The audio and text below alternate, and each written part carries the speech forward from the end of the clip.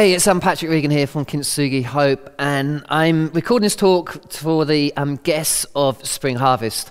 I've been involved in Spring Harvest over many years, and I've always really appreciated the amount of hard work and passion that goes into the theme every single year. And you guys might not know, but there are meetings that go on lasting days to grapple with theology, to grapple with this stuff. And the theme of Church Unleashed has just seemed to have been so relevant at this time. And so grateful, and so grateful to the Spring Harvest guests. I've met some of you guys over the years, and just met the most inspirational people. And I love the fact that we're coming from different denominations, different backgrounds, different cultures, and the Spring Harvest is about embracing that. It's about embracing our differences and learning together and realizing not one denomination is it. In fact, if there isn't it is about when we come together and love and serve and learn, disagree well, and still love each other. And so Spring Harvest is unique, I think, in bringing that. And so I wanted to share on this topic today of journeying with others during a crisis. And all the, I guess, the material, theology, thoughts, stories will come from these two books, Honesty Over Silence and When Faith Gets Shaken. And these seem to be particularly relevant for this time, looking at emotional mental health. It's okay not to be okay, and a little bit of a theology of suffering, I guess. Where is God when suffering enters our world? So please check them out. There's DVDs as well, in case you're not into reading. I'm not a great reader, and so you can check that out. And they're on our website. If you get them from our website, then actually all the income comes into the charity to help us support people with emotional and mental health. If you get it from a very big website beginning with A, that doesn't tend to happen. So do check that out, and other Christian bookshops that are doing an amazing job at this time as well would be really good. People often say, what does the word kintsugi mean? And kintsugi is a Japanese word that means golden joinery. If you get a bowl and you break it, we tend to mend it with super glue and we hide the cracks. What they do in Japan is they put a gold powder in the glue. So instead of hiding the cracks, they make a feature of the cracks. Arguably, the object becomes more beautiful than it was before. It certainly becomes more unique. And I think that's the same for our lives, that beauty comes from brokenness. And you know, our scars are not there to be ashamed of. Our scars make us who we are. And we've also got a very precious friend, Catherine, who is an acoustic artist. And she's made these pendants for us. Every single one is bespoke, is individually made. And you probably can't see it too well on camera, but they're incredible and so beautiful. And the scars of our lives not to be hidden, for they make us who we are. So again, if you want to get one of these for a friend who's going through a tough time. Catherine's mum died recently of the coronavirus, and I know these mean a lot to us and a lot to her as well. So that'd be good. Journeying with others in a crisis. I really want to look today at Luke 24, and a very common passage. I'm not going to read it all out, it's very long, and but it's an amazing story, the road to Emmaus. And I want to describe what's going on here in this crisis moment, and look at how this can help us in teaching others and journeying with others at this time. So obviously Jesus has come back from the dead, and here you have a number of characters in this, Cleopas and his wife Mary. Now many believe that Mary was with Mary, the mother of Jesus, and Mary Magdalene at the crucifixion, John 19 verse 25. If that was the case, and most people believe this probably is Mary with Cleopas, is that she would have heard the cries from the cross. She would have seen the spear that went into Jesus' side. She would have known something of the pain, the heartache, the agony, the anxiety, the humiliation, the betrayal in the passion story up to this point. And I think this is fascinating. I love this story. So what would Jesus do the first morning after his resurrection? The first thing he does is he travels with two heartbroken people and walks alongside them. And the first of my three reflections really is we need to be alongside at this time, side by side. You can do things to people, you can do things for people, or you work with people and among people. And the fascinating thing about Jesus in this passage is as they start walking alongside and they start describing what's happened, and Jesus doesn't say, here's about all what's going on and the fact that the Messiah, who they thought was the Messiah was being put to death, and their plans and their hopes and their aspirations and everything they were dreaming of. Because they probably wanted and saw Jesus as a prophet. They wanted him to bring the second Exodus. They wanted liberation from the Romans. The Israelites have been invaded, hadn't they, by the Assyrians, the Babylonians, the Persians. Now the Romans ruling over them. They wanted a military Messiah. They wanted a Messiah, a bit like the Judah Maccabee character, who rode in at force into Jerusalem. And that desire for a military Messiah. And they start describing their heartache. And Jesus listens. And he just doesn't jump in and go, guys, it's all right. Ta-da, I'm Jesus, it's all good. Stop the conversation. He just listens. I am rubbish at listening, I have to admit.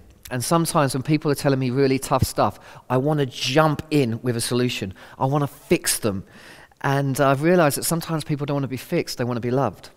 People start to heal the moment they feel hurt.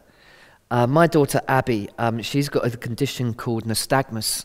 It's an eyesight condition. She has sort of 40% vision, and it leads to, she's got some other complex additional needs, which is making homeschooling at the moment really challenging for all of us. I've got 4 kids, but nystagmus, it reduces vision and depth perception, affects his balance coordination. So often every mealtime there's a drink knocked over. It's got involuntary eye movement, so her eyes flicker quite a lot, and she wouldn't mind me sharing this. And I came downstairs the other day and she's crying, really crying, and she's with Diane, my wife, and I'm like, what's happened? And Diane turns to me and she says, it's Abby. She's a little bit sad about her eyesight. And I went into fix-it mode. I went into, Abby, it's okay, because there's going to be this new equipment that comes out. We're going to buy it somehow. We're going to get this medical professional to get this for you. And then Diane was like, Patrick, stop. She doesn't need loads of solutions at this moment. She just needs a dad. She needs a hug. She needs you to be her dad. Jesus in this story allowed them to share their story. And then what I love about it is, even at that point, he doesn't go, da-da, I'm Jesus, woohoo. He starts sharing a bigger story. He starts sharing how their story fits into the bigger story, the story of God. In Kintsugi Hope, we often talk about holding space for people. I don't know what you think about when you hold space for someone. I love this definition. It says this: to hold space for someone, it means that we're willing to walk alongside another person in whatever journey they're on without judging them, making them feel inadequate, trying to fix them, or trying to impact the outcome. When we hold space for other people, we open our hearts, offer unconditional support, and let go of judgment and control. So often we've told people who are struggling that it's their lack of faith, or it's their sin, or they've done something wrong. And I've had people come up to me, I remember people coming up to me at places like Spring Harvest saying, oh my goodness, I think I'm struggling with depression, I'm crying every day, and this is really, really tough, and I don't know what to do. And I told my pastor, and my pastor said to me, I hear no faith in your comments whatsoever. And then they feel even worse for not having faith. And I've said to people, actually, I'm not a medical expert. I'm not an expert in anything, I don't feel like. But maybe you should go to your doctor. Maybe you should ask, and see if you can get some support around you. And it's almost like, really? And I went, yeah, of course. We need to listen. We need to understand. And we don't want to be the experts, but we can provide love and care and community.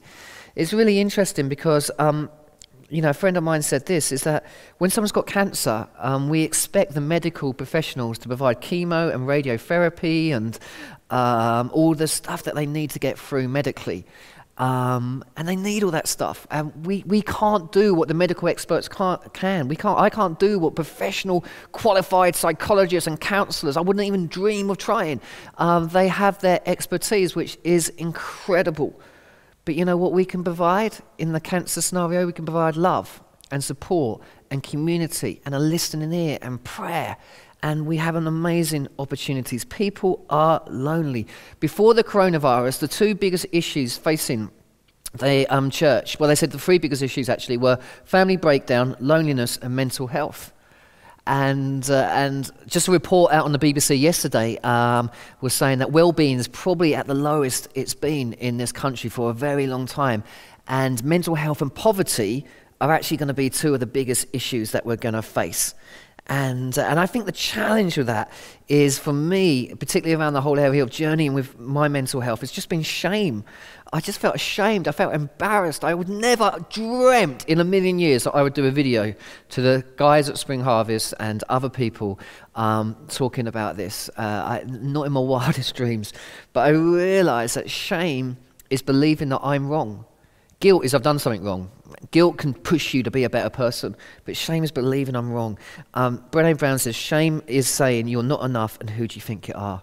She says, shame loves silence, secrecy, and judgment, but shame can't stand empathy. Empathy towards others and empathy towards ourselves. My story is, many years ago now, everything went pear-shaped in my life. Kezia, my daughter, got a condition called HSP. She had spots. It was like a meningitis rash, it looked like, on her legs, and it was just awful.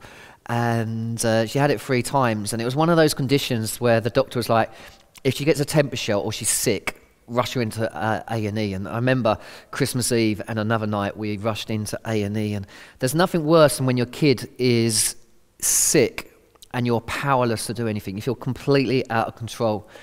Around the same time, I got news that I needed to get both my legs broken in 3 places, and a circular frame attached to my leg with 12 pins going through my leg, 6 of which would be drilled into my bone. This big external frame would have to be on 6 months to a year. My friend was like, mate, that must be waiting for a car accident to happen. And it had to be done at different times. And, you know, I love football and I love playing football. And I knew when I walked out of the hospital, I'd never be able to do that ever again. I wouldn't be able to run again. Abby got diagnosed with a nystagmus condition. We had wanted another baby. We thought we'd better get on with it. And I know for Diane, that was the most tragic time in her life when we lost the baby. And it was just like everything was caving around me. And being in the Christian world and the Christian culture, to be honest with you, was pretty hard. Everyone knew about my leg stuff. Everyone wanted to pray for me. The famous visiting American speaker at all the festivals would take me into the back room somewhere and pray for me. And when I didn't get healed, I was told that I didn't have enough faith. I tried to muster up faith. I really did. Someone else told me Christian leaders are the worst to pray for because you're rubbish at receiving. Another person told me that God's backed me into a corner. God's going to use this time to help me rest. And just think of all the time that you're going to have on your hands to pray. And I went into the operating theatre. It was the most weird thing, walking into hospital knowing that I wouldn't walk again for a very long time. And you can see a picture here of my frame, and it makes me a little bit like RoboCop. People are like, you've got 4 kids. How did your kids cope? Here's a picture of Daniel doing Star Wars Lego on my frame. We turned it into a space station. And then there was Christmas. Here's Abigail. And turned it into a Christmas tree. But my confidence had been shaken, I have to be honest. And just before I went into hospital, I wrote a blog post called When Faith Gets Shaken. And in it I was really honest, and I told the story of Mother Teresa. Someone went up to Mother Teresa and said, will you pray for me? And she's like, of course I pray for you. What do you want prayer for? And he said, I want prayer for clarity. And Mother Teresa went, no, not praying for that. And he's like, well, you've always seemed to have clarity. And Mother Teresa said this, I've never had clarity about anything I've ever done. All I've ever had is trust. So I pray that you will be able to trust. What followed then was, oh my goodness, it was one of those weird things. It was just read by thousands of people. And I had people contacting me who were going through chemotherapy, a 37-year-old who had leukemia, and 2 young children, heart surgery, and a wife had lupus cancer, panic disorders. And they all said this, I've never read anything from a Christian before that's so honest.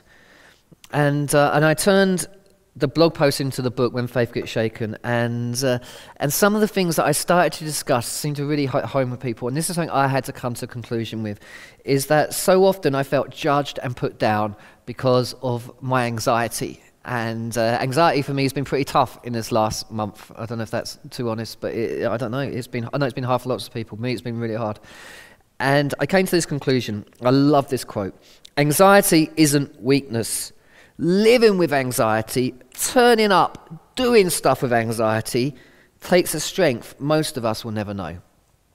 I would love you to watch this video from the brilliant Brené Brown.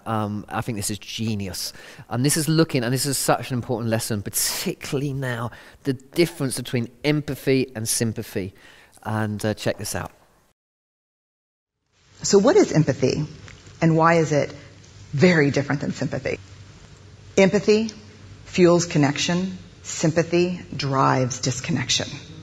Empathy, it's very interesting. Teresa Wiseman is a nursing scholar who studied professions, very diverse professions where empathy is relevant, and came up with 4 qualities of empathy.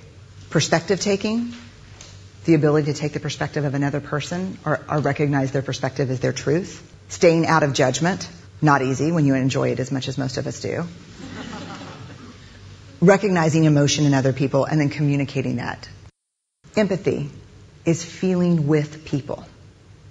And to me, I always think of empathy as this kind of sacred space when someone's kind of in a deep hole and they shout out from the bottom and they say, I'm stuck, it's dark, I'm overwhelmed.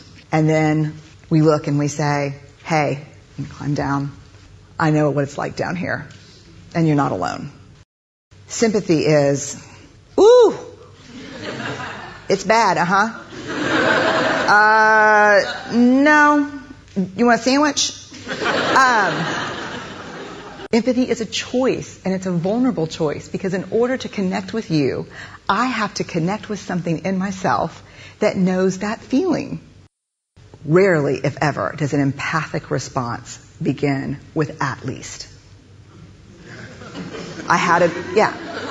And we do it all the time. Because you know what? Someone just shared something with us that's incredibly painful, and we're trying to silver lining it. I don't think that's a verb, but I'm using it as one. We're trying to put the silver lining around it. So, I had a miscarriage. Oh, at least you know you can get pregnant. I think my marriage is falling apart. At least you have a marriage. John's getting kicked out of school. At least Sarah is an A student. But one of the things we do sometimes in the face of very difficult conversations is we try to make things better. If I share something with you that's very difficult, I'd rather you say, I don't even know what to say right now, I'm just so glad you told me. Because the truth is, rarely can a response make something better. What makes something better is connection.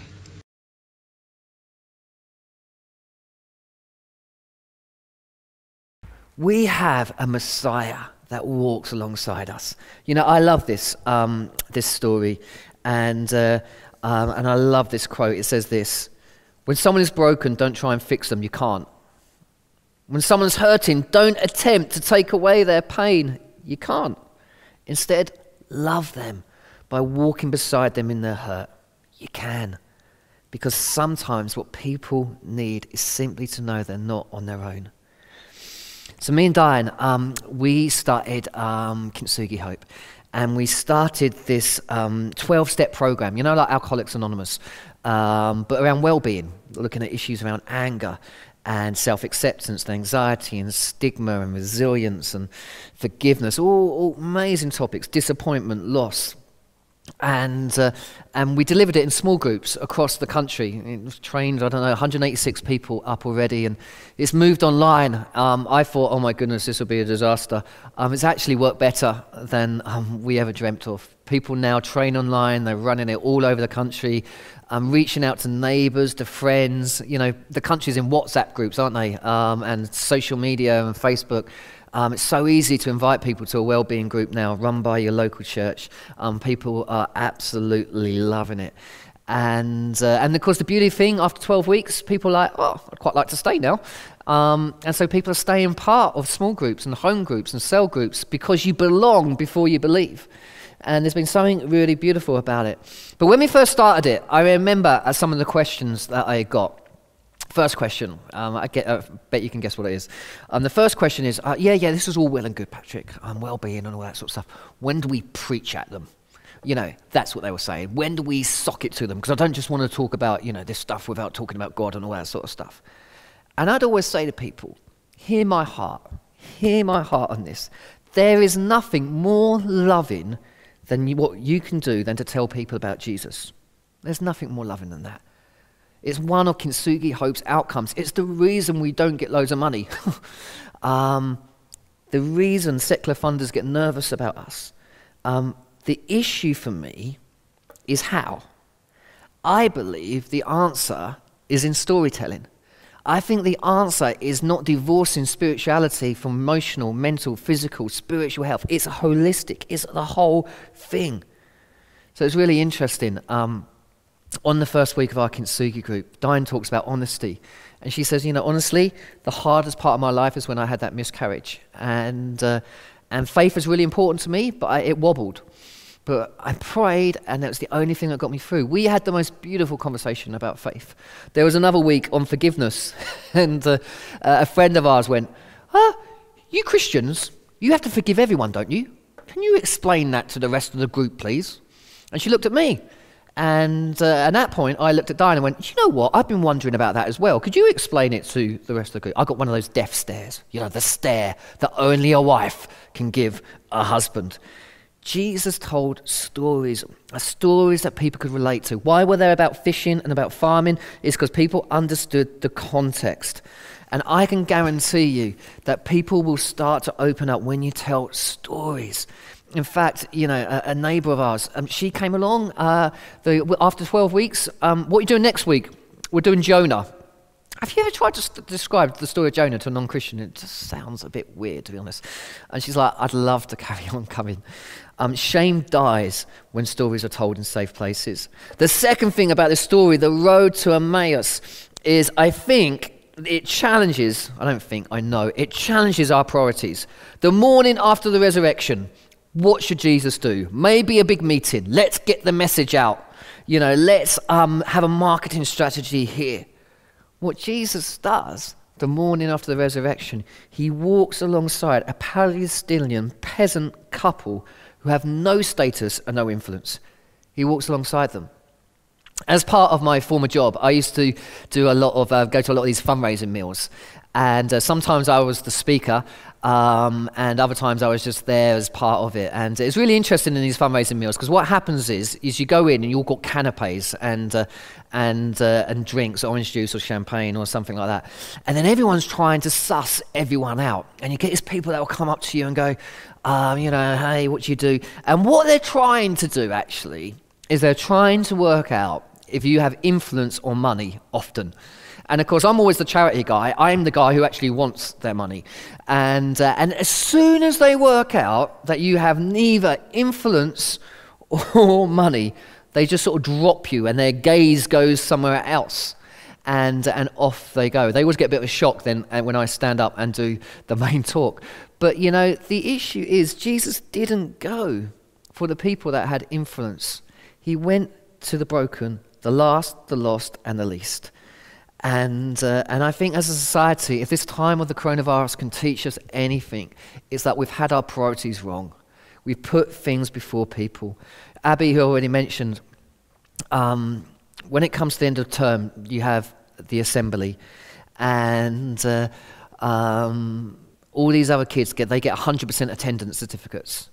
Abby will never get that because there's too many hospital appointments to go and attend. And I sort of see her looking at all her friends getting 100% attendance certificates. And don't get me wrong, I sort of understand it. But I'm like, that's never going to be an option for her. The interesting thing, isn't it, and the really challenging thing about the church going online is we did it quick. I think 53,000, I don't know what it was, churches went online. Bang, like that. And some have done it with great technology and some have done it with their phones, but we did it.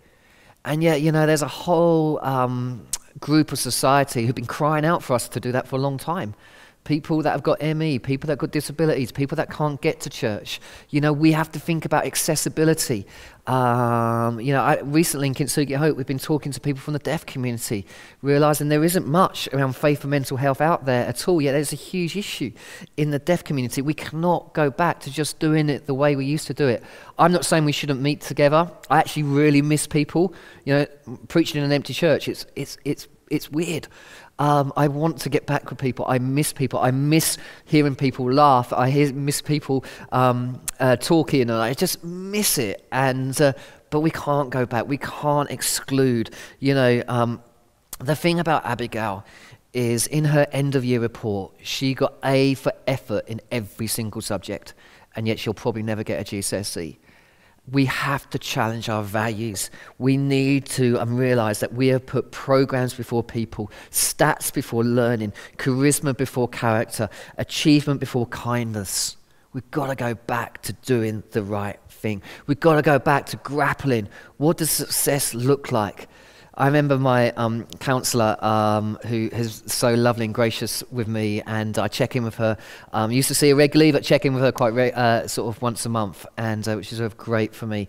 And I remember her challenging me, going, Patrick, what's actually important to you? What's really, really important to you?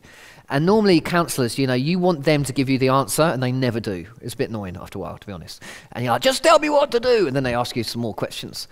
And this one time, I remember she going, I think success to you is following your heart.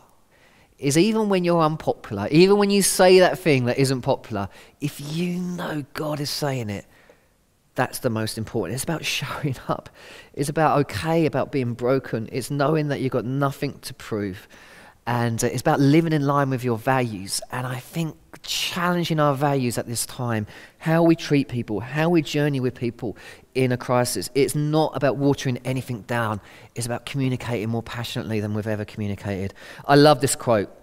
The plain fact is this planet does not need more successful people, but it desperately needs more peacemakers, healers, restorers, storytellers, lovers of every kind. It needs people who live well in their places. It needs people of moral courage, willing to join the fight to make the world habitable and humane. And these qualities have little to do with success as we've defined it. Jesus says to an insignificant peasant couple, you are significant. And he says you're part of the story. And you're part of this story. The last thing I want to say about this is that as Jesus starts to talk to them, and you see it here in the scriptures so beautifully, he tells them the big story of God. Jesus breaks bread with these exhausted and hopeless travelers. And it's interesting, isn't it? Jesus was going to go on, and it's them that say, come on, have a meal with us. And suddenly, as he breaks the bread, Cleopas, he gets it. I get who you are. I know who you are. And I love this. Brokenness reveals who Jesus is. People connect much more with your scars than your success stories. And we need to understand, you need to understand that you're part of the story. Tom Wright, N.T. Wright, the famous theologian, says that if you could see the Bible as a 5-act play, he says this: Act 1, creation and the fall. Act 2, the people of God. God longing to know them. I will be their God and they will be my people. Philip Yancey, I love this, says, if he could rename the Bible, he'd rename it God Gets His Family Back. I really think that's really cool.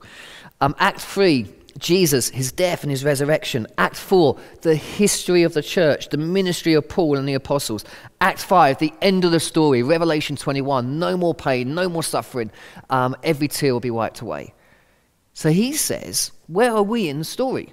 He says, well, where we're in the story, we are Act 4, Scene 2. Because Act 4, Scene 1 has been written. It's the Act of the Apostles. It's the Pentecost. Act 4, Scene 2, we have to faithfully improvise the story. Our behavior has to be consistent with the plot so far. The plot so far of God the Father, Jesus the Son, the Holy Spirit. You can only improvise the story when you know the story. And that's why when we come together and grapple with this sort of stuff, it's so important. We are God's children. We are part of the story. We're in the picture. The gospel is the story of Jesus. Jesus is the gospel. I get scared sometimes that we've turned personal salvation into the gospel. It's all about numbers. It's all about the stats. It's all about that hand in the air at the end of the meeting. Do not get me wrong. Personal salvation is amazing. But the gospel is bigger. If we think that Jesus' narrative is no more than answering the question, how do I get to heaven? Then we have nothing to say until that person asks that question. But what if the story is wider? What if the gospel has something to say to the questions? You know what? My friend died of coronavirus. I got people in a care home and I can't go and see them. I was a victim of child abuse. I'm a parent. I'm struggling with my teenage kids. I'm struggling with my younger kids. The gospel has something to say to all these things, and maybe God is calling us to dive into these questions, to wrestle with them and Scripture and ask the Holy Spirit. And I want to show you this little video clip now. This is my favourite little video clip. I say that about every video clip, man notes that. But it's basically of a grandfather who's got an iPad, and his daughter's bought it. His daughter has bought it for him, and just see the way he uses it. Check this out. You can use an iPad for that. It's probably a little bit of a waste of money, to be honest. But because you're missing out on all the things the iPad can do. And sometimes if we make the gospel so small, we're missing out on what gospel is all about, the transformation of society. We come back to this meal. Luke is showing the first meal of the new creation. The first meal ever in Genesis brought a curse. This meal is about entering into a new beginning, the now and the not yet. Jesus takes the bread and blesses it and breaks it, and their eyes are open to a whole new world. That's what we want to see happen.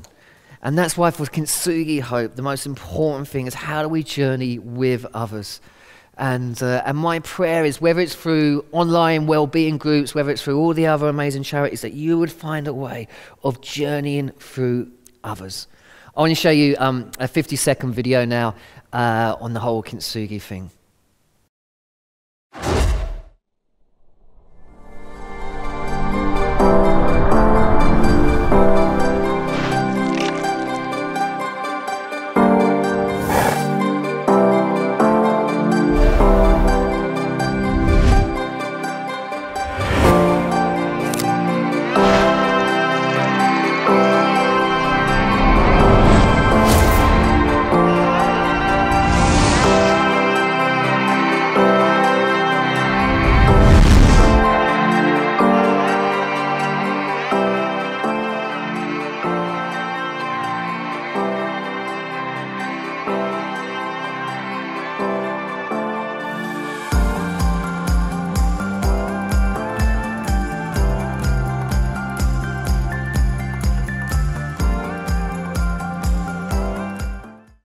So in conclusion, are we journeying with others? And my encouragement is be brave. Be brave. Let's reach out to those people. Let's say to people, you know what? If it's about the well-being stuff, we invest in our physical health. We have to go out for exercise every day at the moment, and hopefully when lockdown finishes and gyms and sport is open, we will invest in our physical health. But let's invest in our mental health as well. Let's tell our stories. Let's step out of shame. One of my favorite verses in the Bible, Proverbs 11 verse 21 says this: anyone can find the dirt in someone, be the one that finds the gold. Let's challenge our values. What does success look like to you? Are we too busy? Maybe we need to change. Maybe we need a real cultural change. And thirdly is, remember, you're part of this bigger story. You're significant. You're not hidden. Maya Angelou says this: I've learned that people will forget what you said, people will forget what you did, but people will never forget how you make them feel. I want to say that if you feel forgotten at this time, if you're struggling at this time, or if life is fantastic, is that God sees you. And he pursues you. He knows you are not hidden from God. And this is a beautiful song by Lauren Daigle, which talks about the fact that God is coming after you. God bless you. Please get in touch with us at Kintsugi Hope. Check out the resources and the wellbeing groups. That's helpful. But please know that you are loved and that you are enough.